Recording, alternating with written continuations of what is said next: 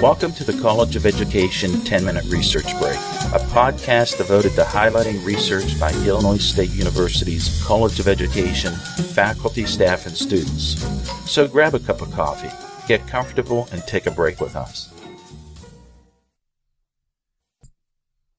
Hello, I'm Tricia Class. Today I'm talking with Dr. Guy Banicki, who teaches educational administration classes in the Department of Educational Administration and Foundation. His specialty is school finance. The article we will discuss today focuses on a unique way schools can raise funds to improve school facilities. Thank you for talking with me, Guy. Thank you for this opportunity, Dr. Class. First, could you explain what QZABs are? Am I pronouncing that correctly? QZABs, yes, you are. It's an acronym. You know, in our school finance class, we study all types of school bonds, and this is a rather extraordinary one. The acronym stands for Qualified School Zone Academy Bonds, and they are federal tax support for the upgrade of school buildings. Really nice thing about them is that they are interest-free federal bonds.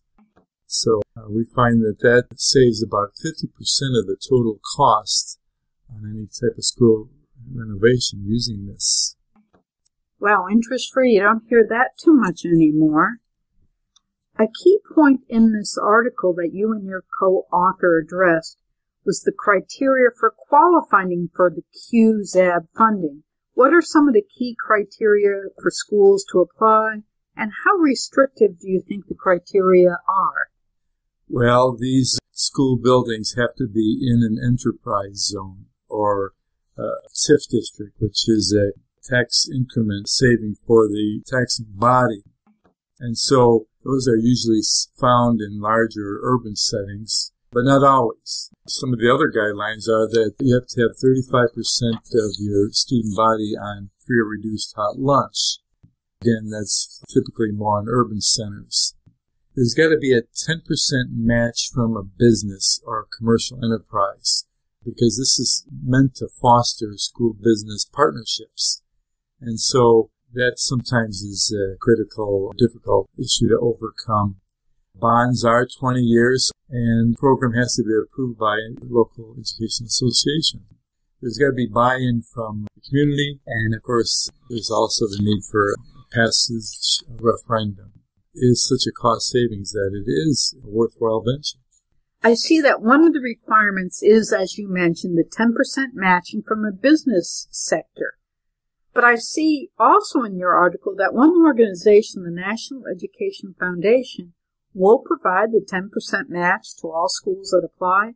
Well, what is this National Education Foundation, and why are they so committed to this process?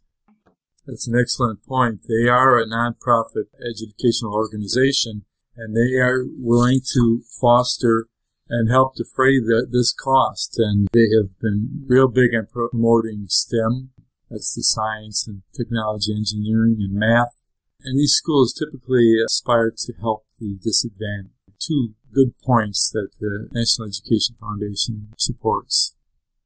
So in one sense, if the school district can't get a business in the district to co-sponsor, they could go to this national organization. Correct, to satisfy that 10% match, yes.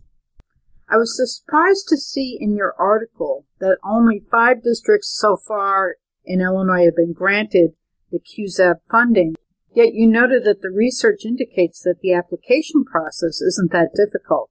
Why do you think so few have applied for funding or received funding? You know, it hasn't been highly promoted by the federal government, and I think when they first came out with all the restrictions, school districts just didn't want to take the opportunity. Passing referendums is never easy. Finding enterprise zones, working with your local governance, whether it's city council or mayor, is not always easy. And finding that partnership initially, which would come up with 10% of the cost, certainly was a roadblock. But there have been successful districts across the country, including in Illinois, and I think as long as they continue to provide this funding, there should be other districts pursuing it. Do you personally know the case of any of the Illinois districts who received the funding? Yes, a neighbor of ours to the south, Decatur School District, got almost $5 million, $4,678,000. Others include Aurora East, Galesburg, Shelbyville, and Edwards County Community Unit School District number 1. And you note that little research has been done on QZABs. What lines of research do you think would be fruitful?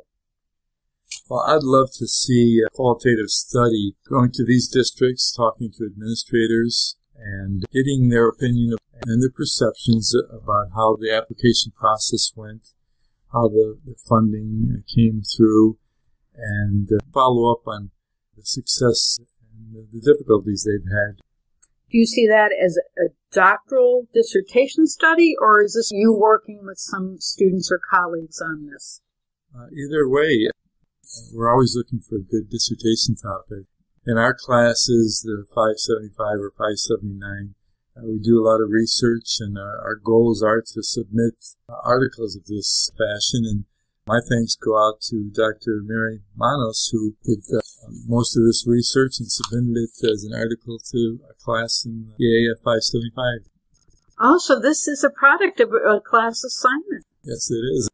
I use it as demonstrations of my classes since then. That's great. Does the state's financial situation and the state's lowered bond rating affect particular schools or districts' inclination to even look into bond funding right now? Well, they do, and it's a problem. You know, the state has not provided any construction grant monies. Our school districts, the buildings are getting older all the time, and many of the districts don't have the EAV to even have ability to bond for new buildings. So for the future, if the state doesn't step in, we need to lean more on the federal or some other ways of providing funding for school building. What is the typical interest rate right now if someone did try to float their own bond through the state, as opposed to here you're saying an interest-free bond? I'm not sure. I'm guessing around 5 to 6%. And like I said, these examples that were provided, they saved over half the cost of a typical school bond. And so that's significant. And all those bonds that were $5 to $6 million, they saved equals. Thank you. I'm sure today's brief conversation will motivate others to read your publication and perhaps even try to apply for a QZAB. Thank you so much. Thank you, Dr. Pass. The full citation for today's article is Manos and Banicki, 2012. QZABs. Funny name, great opportunity for public schools. Published in the Illinois Association of School Business Officials, Volume 24, Number 2, pages 25 to 28. This citation can also be found at the website education.illinoisstate.edu/faculty_staff/research/podcasts. Join us for future Research Break broadcasts. This podcast is sponsored by Illinois State University's College of Education, where we strive to assure that all students realize the democratic ideal through our teaching, research, and service to the field of education.